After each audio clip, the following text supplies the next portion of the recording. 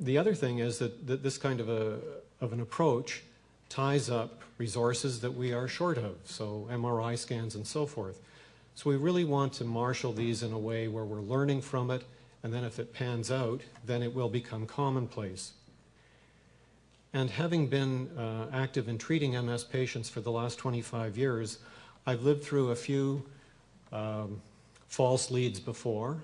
I can't say any of them have been quite as striking as the numbers of Zamboni's hypothesis, and I surely hope that this doesn't turn out to be a false lead.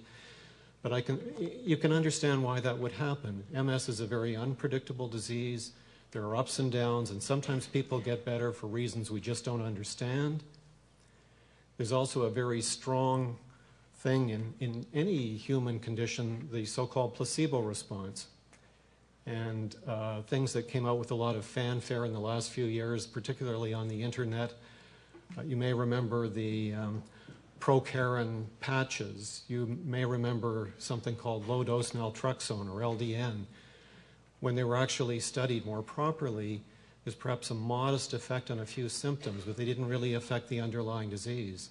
So again, my point is just that we need to study it properly.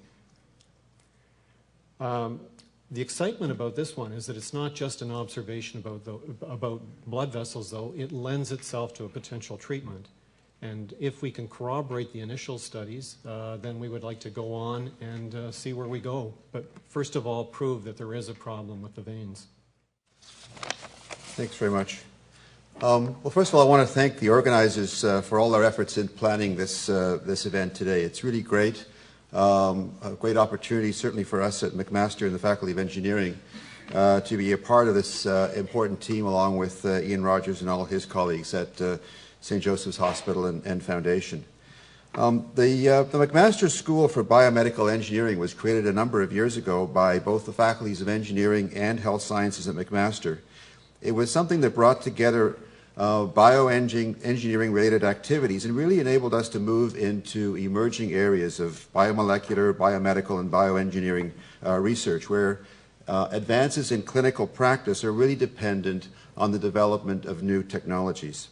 So our work in the school involves biomaterials and interfaces, where we are working, for example, on the development of artificial cornea, biomechanics for new implants, biophotonics applied to pathogen detection, biorobotics and the development of robot surgery, or robotic surgery, and of course the area of interest today, which is medical imaging. And our school offers master's and PhD degrees in all of these areas, and many of these students have supervisors who come from both the faculties of engineering and health sciences. So it's really a unique endeavor. And about 5 years ago, as part of the school's development, we recruited one of the top medical imaging experts in the world, Dr. Mark Hickey, to help us establish a medical imaging focus at the university. Mark is currently the director of the imaging division of the School for Biomedical Engineering and is also an adjunct professor in the Department of Electrical and Computer Engineering.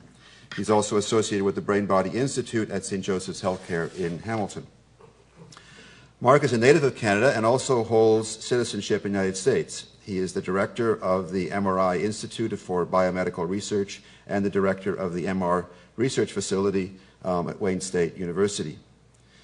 His focus is on the development of MRI techniques for research into human brain and conditions such as multiple sclerosis, stroke, trauma, tumor identification, and Alzheimer's disease. Dr. Hickey earned all of his degrees from the undergraduate level to his PhD in physics at the University of Toronto. He then moved south in 1978 to pursue research in theoretical high-energy physics at Case Western Reserve University. He later joined the radiology department at Case and remains associated with that university as an adjunct professor.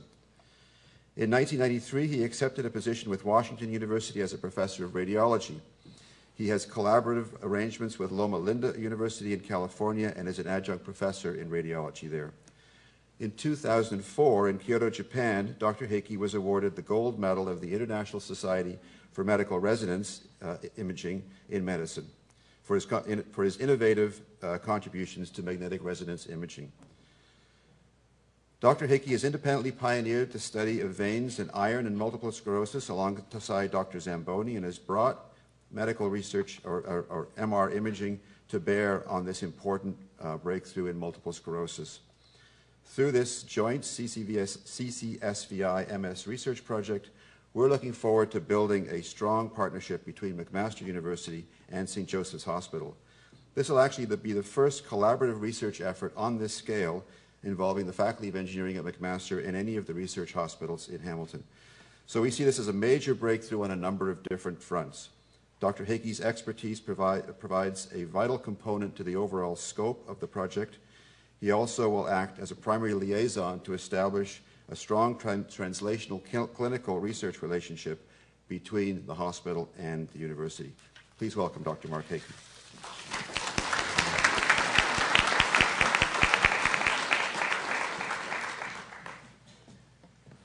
Thank you very much, David, and I guess formally I would say Madam Chairman and Mr. Chairman, and ladies and gentlemen, it's a great pleasure for me to be here today back in my home territory.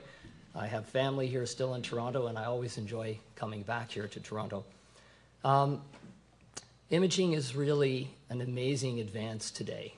And imaging was, I think, voted in one of the major journals, Nature, a few years ago as one of the top 10 most important discoveries in the last 1,000 years. And the reason for this is that we can image your body non-invasively today.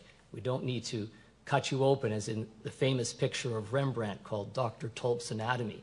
So this gives us tremendous opportunity to investigate our body on a regular basis and see if there's something wrong. And of course, if we have something wrong, like multiple sclerosis, then we have a chance to go in and see what is wrong or what the level of that disease is.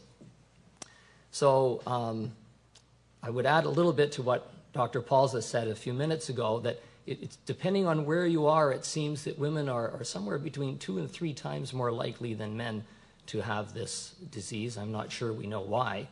The symptoms can be mild and you can go for decades without suffering seriously, or they can be debilitating very quickly, again, as Dr. Palza said. You can have vision problems, loss of balance, extreme fatigue, speech or memory failure, muscle stiffness, and paralysis. And a lot of these functions are controlled by the brain. So if something goes wrong in the brain, then you're going to have problems. So I have an image here just to show you that using MR today, we can actually see examples of these lesions in the brain. And these bright areas are examples of white matter lesions that tend to be markers for multiple sclerosis today. So the physician will see an MS patient, he'll have some hints that these symptoms the patient has might be multiple sclerosis, but one of the verifying facts is being able to do something like MRI to show that. In Canada, there are somewhere between 55 and 75,000 MS patients, and that's a lot of people with the disease, roughly 1,000 new cases every year, and a tremendous economic impact of about $1 billion a year annually. So the real question is, the chicken or the egg? There has been evidence for more than 100 years that there's venous involvement in multiple sclerosis. However, it's kind of come and gone. Every 10 or 20 years, somebody comes along with new evidence that the veins may play a role, but then along comes some very interesting information on the general biochemistry of the brain and how it's working and fits in with the autoimmune concept. So there is important information on both sides. But one of the more interesting studies was done by Tracy Putnam in 1935, where he did a dog model, and he purposely blocked the small veins in the brain.